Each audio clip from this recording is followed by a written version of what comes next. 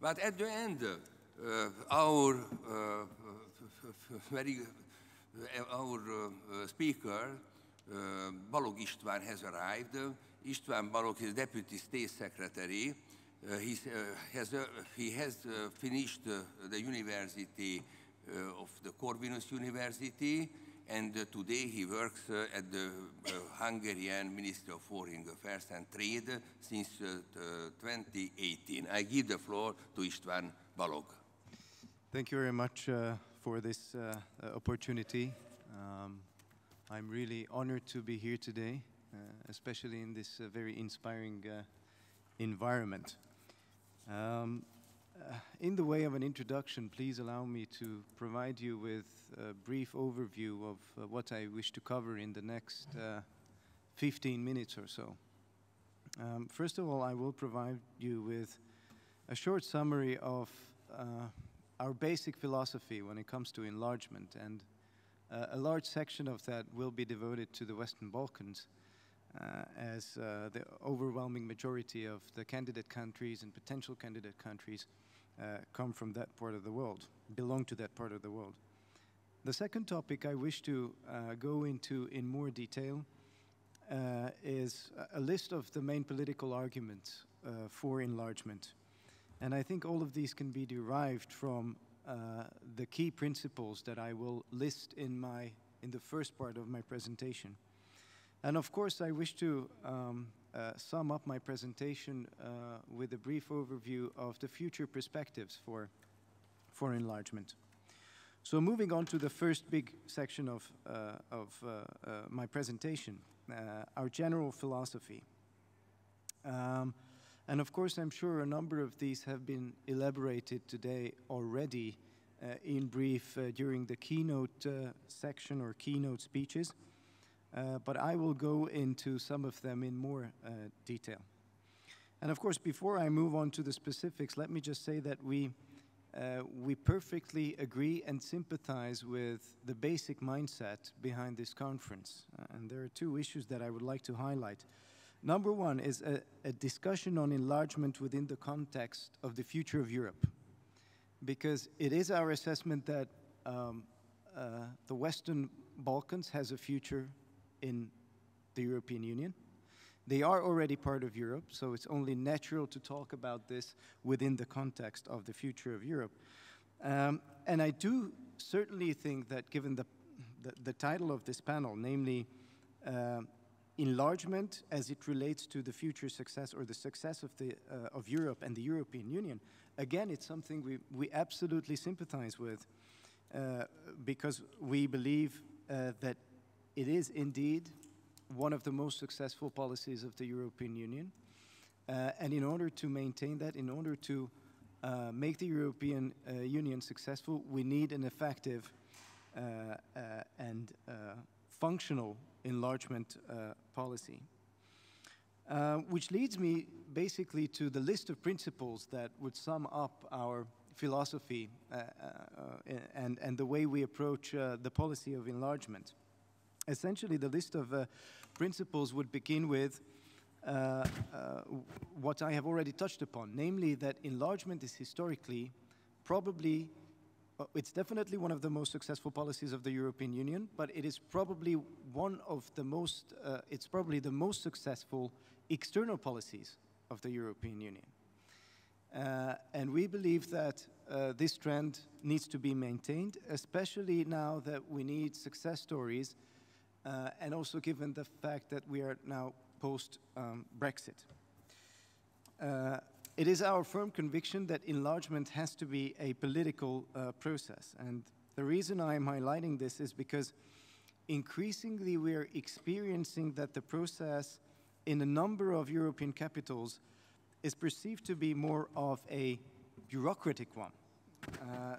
And we feel that this is the wrong approach as it risks losing sight of our strategic goals, e.g., for example, a more geopolitical European Union.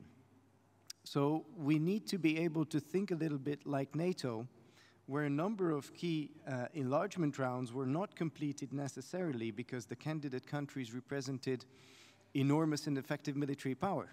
but because a political decision was made that the strategic benefits of accepting these countries into the alliance outweigh the costs. Now, of course, the European Union is a completely different organization from NATO. We know that, we accept that, but still, I think we need to adopt a similar mindset. Now, of course, this does not diminish the importance of enlargement being a merit-based process. It goes without saying. But if we allow the process to become one of just ticking boxes, then we lose sight of our long-term goals. Number three, instead of talking about the Western Balkans and the leaders of the Western Balkans, we need to be talking to them in order to tackle the challenges of the region. We feel that this is the only way to tackle the problems experienced in the area, and we need to talk to all the local stakeholders. I could point out a number of cases in point, but I think this applies to the whole region in general. Principle number 4. I think we need to be mindful of the fact that we need the Western Balkans more than they need us. And this is because of some of the key challenges that the European Union is experiencing. And a lot of that is connected to the region of the Western Balkans. For example, the security of Europe and the security of the Western Balkans is absolutely indivisible. And that is related to effective tackling of illegal migration and other threats. And these suppose the integration of the region into the European Union. The European Union also needs economic success stories, especially after the social and economic effects of the pandemic situation. So an expansion of the single market down towards south would be one of those potential success stories. Number 5, we need to speed up the process and tackle the obstacles in the way of opening chapters with Serbia, closing chapters with Montenegro, and opening accession talks with Albania and North Macedonia.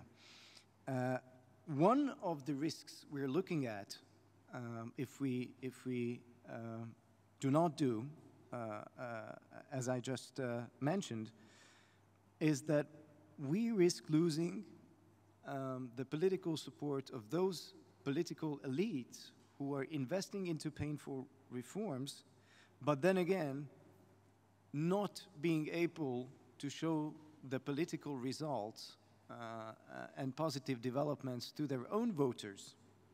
And therefore, we risk losing their pro-EU orientation.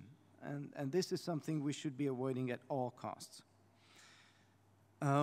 Number 6, we need to be focusing on infrastructural development of these countries in order to physically connect them to our region. This is the best way of creating everyday benefits for the citizens of the region. Thus, we are very supportive of the Commission's economic investment package for the Western Balkans, as it does indeed reflect this general approach. Number 7, any solution aiming at the stabilization of the Western Balkans should be found within the framework of EU enlargement. We believe that solutions outside of that can only bring temporary and only partial results. Therefore, we should have concrete results on the tracks that I mentioned and the 4 countries I had specifically mentioned still this year. And number 8, the European security architecture will never be complete without the Western Balkans. And I'll come to speak a little bit about the specific reasons for that in the next section, which is about the main political arguments for enlargement. We certainly feel that the viability of the enlargement policy is a litmus test for the success of the European Union. And that is because if the EU cannot fulfill its role in the Western Balkans in a credible manner, it will lose ground and it will lose its credibility that will send a very negative message, not also in the region, but in the international arena in a general sense. And I mentioned that we need success stories. We've had Brexit. We've had the social and economic impacts of COVID-19. We have multiple political debates within the European Union that lead to unnecessary divisions. So therefore, again, enlargement would be a natural way of producing success stories. We also believe that enlargement is also investment into long-term peace, security, and prosperity. And it is our firm conviction that the next decades are going to be the decades of illegal migration and multiple waves of different pandemics. And when you look at the Western Balkans, both of those strategic challenges could be found over there. The Western Balkans is one of the main transition routes for illegal migration towards Europe. And we've all seen how interconnected we are because of COVID-19. And this is why it's so important to also help the region in order to demonstrate our solidarity. So one of the key political arguments, I would say, is the security argument. But let me go into more detail on that. If we allow our attention to be distracted, then I think we should not be surprised that destabilizing trends start emerging in the region. And I think it is crucial that we do not repeat the mistakes of the 90s when the EU was unable to tackle security problems in its own backyard. Now, recent developments in Kosovo and Bosnia and Herzegovina clearly underscored the need for maintaining high-level political attention. And of course, the Western Balkans is the EU's gateway to the southeast and a major migratory route, as I highlighted earlier.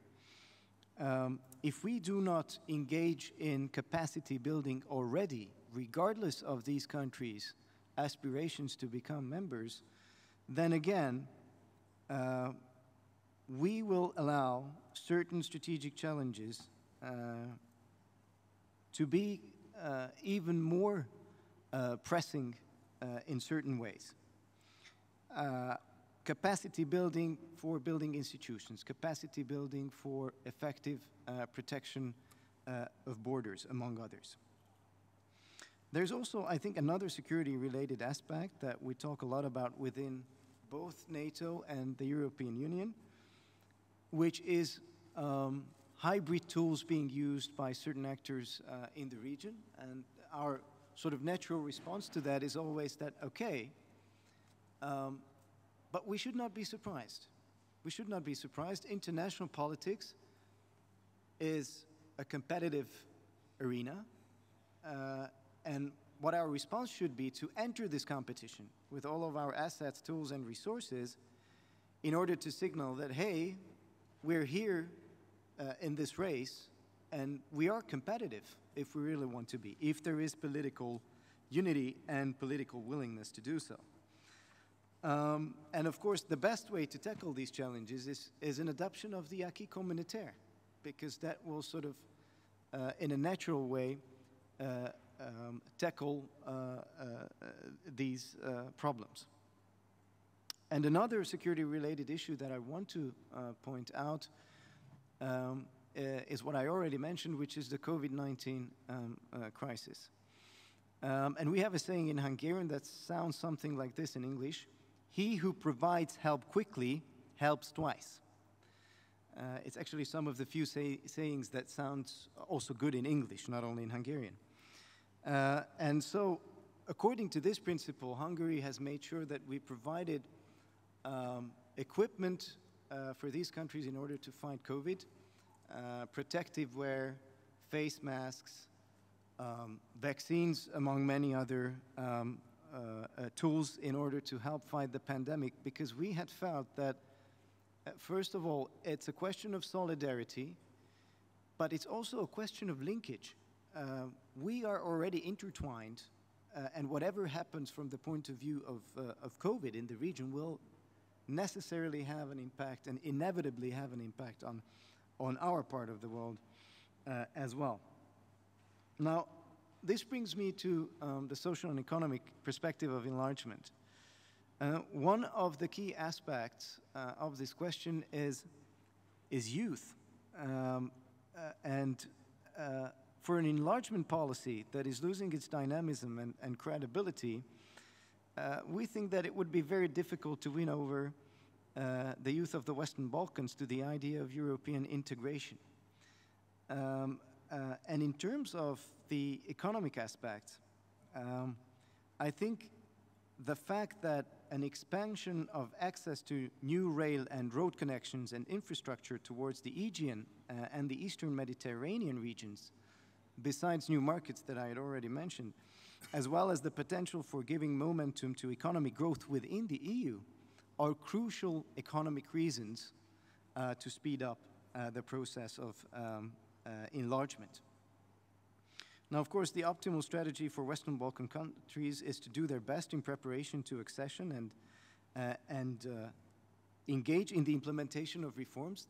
Again, I'm repeating that enlargement is a merit-based process, but wherever we are seeing the signs of success in terms of implementation of reforms, we immediately should be providing positive feedback to those countries. And sometimes we're seeing a lack of that. Acknowledgement and recognition of the efforts that have been implemented and taken so far. Now let me move over briefly to some of the country-specific arguments.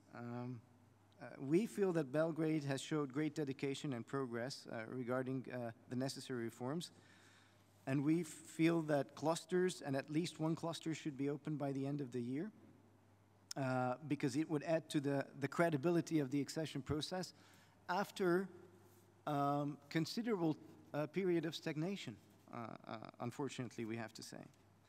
In the case of Montenegro, there are certain factors that slowed down the process, but I think we should do our utmost to keep the momentum and continue closing chapters.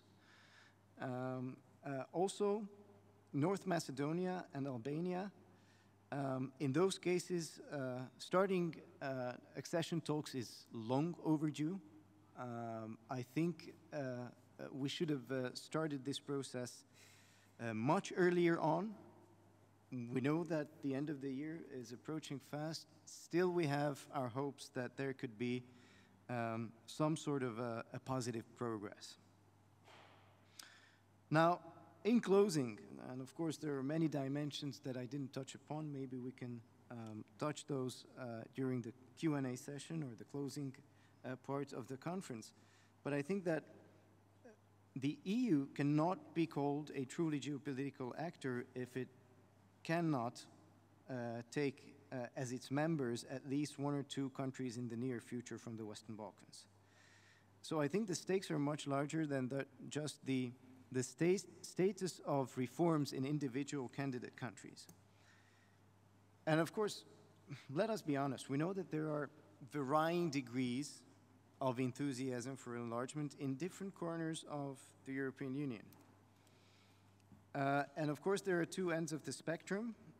Hungary clearly belongs to the group of countries who are heavily pro-enlargement. But there are other convictions within the European Union. Thus, I think we need to focus on two tracks in a parallel manner. Number one, we need to engage in the serious business of trying to foster a stronger political consensus within the European Union for enlargement. Out in the public and openly, there isn't an EU member state who will not support enlargement. So we're not talking about just public statements. We're talking about honest, wholehearted political support for the process, because we feel that sometimes we're lacking that. And of course, the other one has to be the maintenance of interest of the Western Balkan countries in investing into reforms. So that's sort of the external track. We have a domestic EU track, and there's an external aspect that we must focus on. For example, for certain candidate countries, we have identified that technically a number of chapters and even clusters are ready to be opened, technically. Still, there is no green light from the European Union. Why is there not? This is why I'm saying that we need to have a stronger political willingness to carry on with the process. Now, if we cannot do both, then I think that the EU cannot call itself a geopolitical actor. Thus, we sincerely hope that progress can be made still this year. We have only a few weeks left until Christmas, but we feel that we still need to focus on what we can do in the remaining window of opportunity. Thank you very much for your kind attention. It's an honor to be here again, and I'm happy to respond to whatever questions you may have. Thank you very much.